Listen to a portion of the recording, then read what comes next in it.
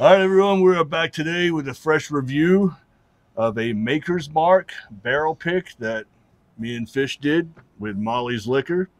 Finally came in, and it is phenomenal. We're going to review it today on the channel. Let's pop the cork. Squeak, squeak. Relatively easy to get off for a wax top. Oh, yeah. So this one was a choice of three. We had three different barrels to choose from. That Three different barrels. Yeah. Well, three different stave profiles. Stave profiles. That's the fancy word. The one that we ended up picking, we'll show close-ups of the bottle. It's a 14131 stave profile, and it came out at 110.6 proof. Delicious. Let's get it in the glass and give it a review. Glug, glug, glug, glug, glug, glug, glug, glug. It's a nice big pour to start tonight. These are our fat drams. You can get a whole mouthful. That's right. And taste it everywhere. Exactly. Don't just sip it so it evaporates on your lip.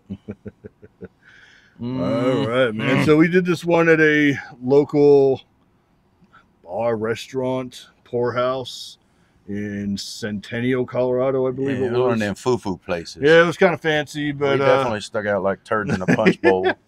Yeah, man, we had a couple of loaded plates of charcuterie and stuff. Hey, you got to make the most of it. You know, we don't get invited to this stuff all the time, even though we have been awful busy lately, and we'll be involved in a bunch more barrel picks coming up here real soon.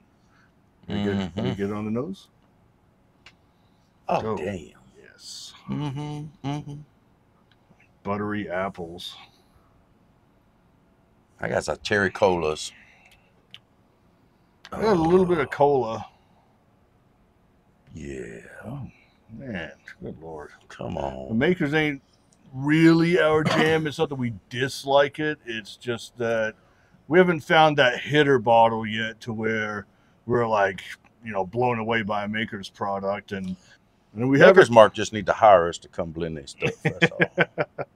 It is pretty damn good. I'm ready to get some on the palate. How about you? Oh, yeah. Cheers.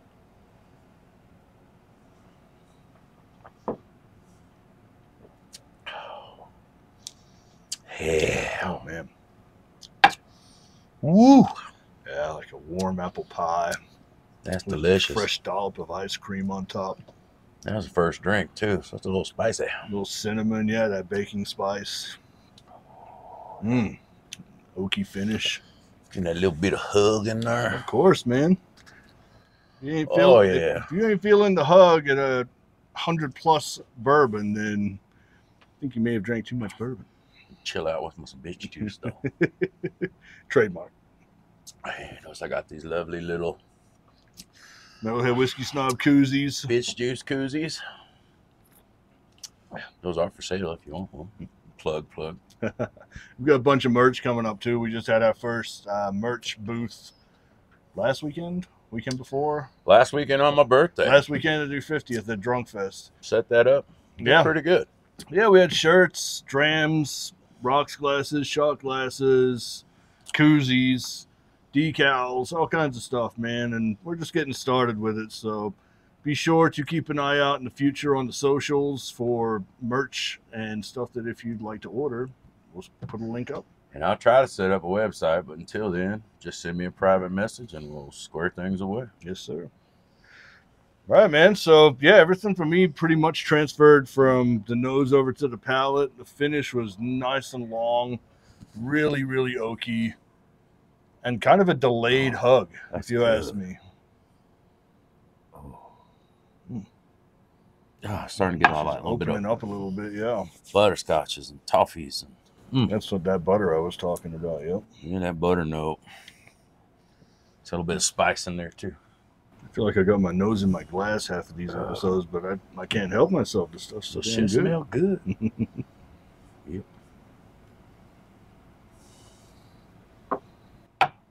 Oh, yeah.